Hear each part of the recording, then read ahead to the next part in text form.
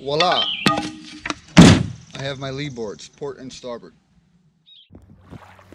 I'm going to show you how I build a leeboard system for my canoe and how you can take these ideas and build your own leeboard. But first, let's talk about what a leeboard is.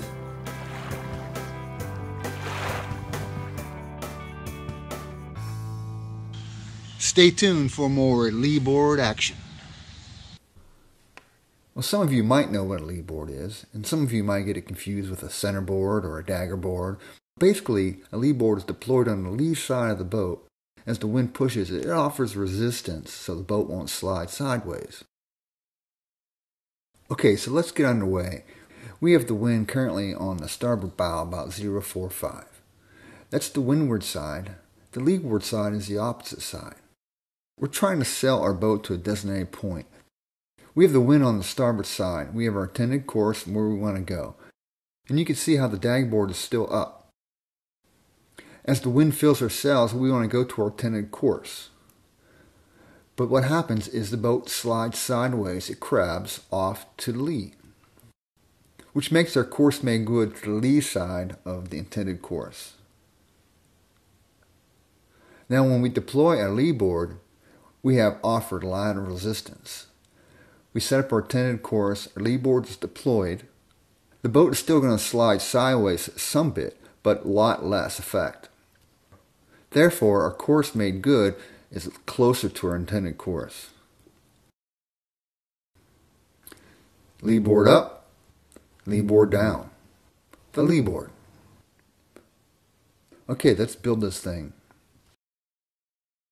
Okay, to start with, I wanted the leeboards about 1/3 of the way down from the boat, from the bow. So that puts it right about where this thwart was. So what I have is this nice piece of walnut that I cut little recesses in here. As it sets on the thwart, the shoulders of it will set right over the gunnel like that. Cut the shoulders. This hole matches what's in the thwart. It sets right in. This part here will set on the gunnel. And here's the shouldered 1/4-20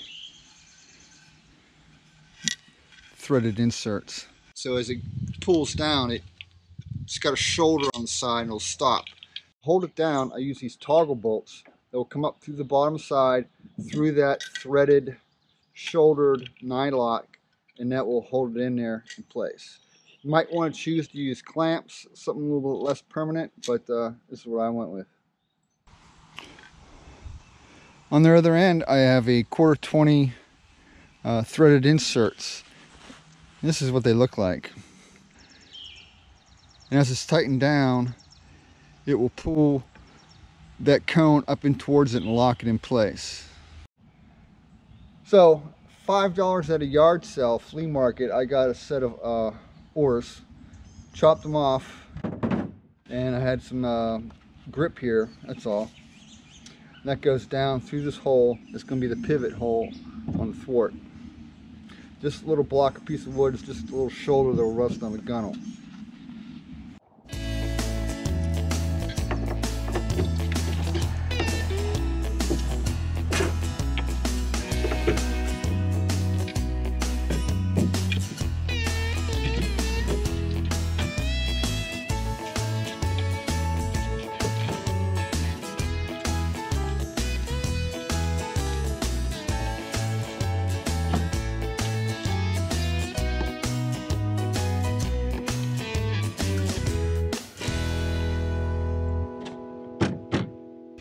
Okay, the pivot for the leeboard are going to be these cam bolts. 1/4-20 nylon washers. They're a bit custom made. I took a stainless steel carriage bolt and cut the end off 4" and to match up with these little plug, and it works for quick release. You can see how the cam will lock it in place.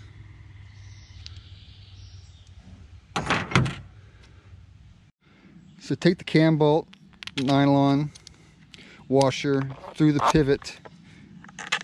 That's what makes it up right here, real simple.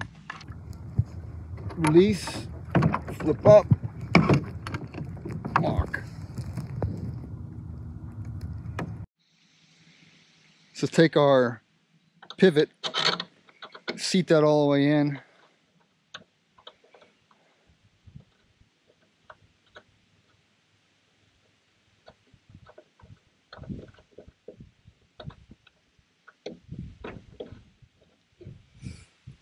Nylon washer.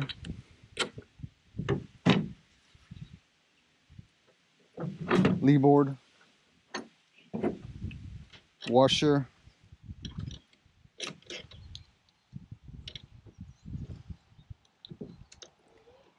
And once you have all this together, you can just leave it together and lock it. So you can see how the leeboard sits and how this little wood wedge just makes it fit nice tightly to the hull. So when I clamp it, I got a nice firm position. And as the water's flowing across, it's actually pushing against the hull and keeping it in place. A simple unlock. This little piece will rest up above the gunnel and you lock it in place. You can see here the leeboard is resting against the gunnel, resting on there. Unlock, down, and it's locked again.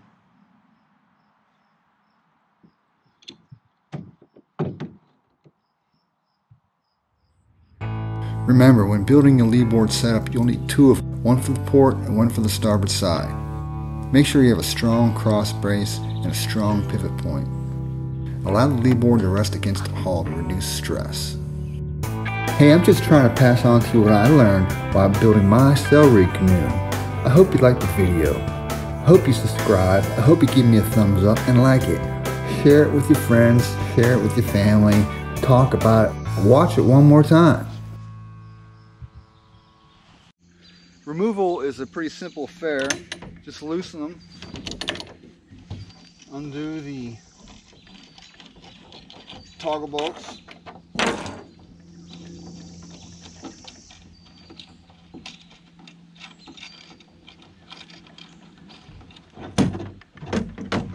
and put it right back in your car and go.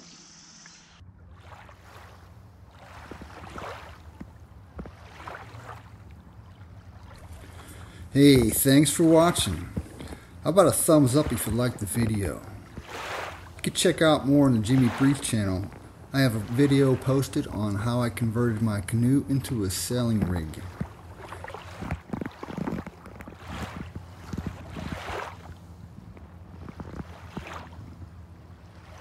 Build your leeboard system and get that boat on the water now.